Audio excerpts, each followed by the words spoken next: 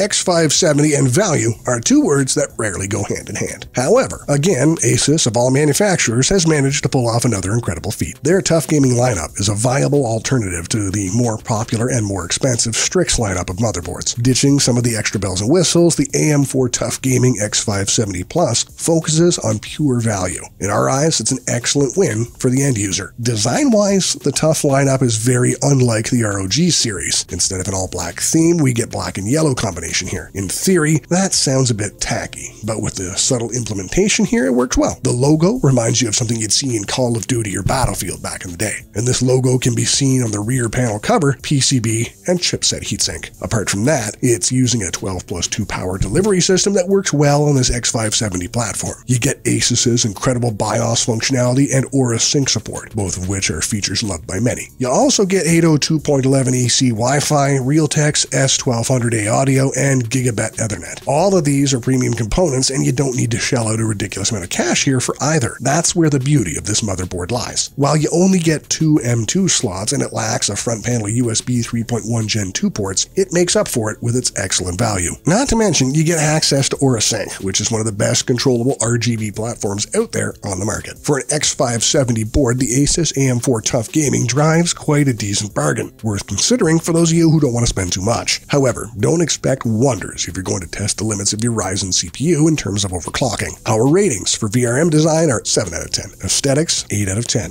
connectivity 9 out of 10, and value for your money 9 out of 10. Overall rating 8.25 out of 10. So what do you think? Is this the best motherboard for you? Or do you think another motherboard's better? Check another video where we reviewed the top 5 motherboards for Ryzen 9 5900X and see if any of these is a better option for you. Tell us in the comments section below. And don't forget to like and subscribe.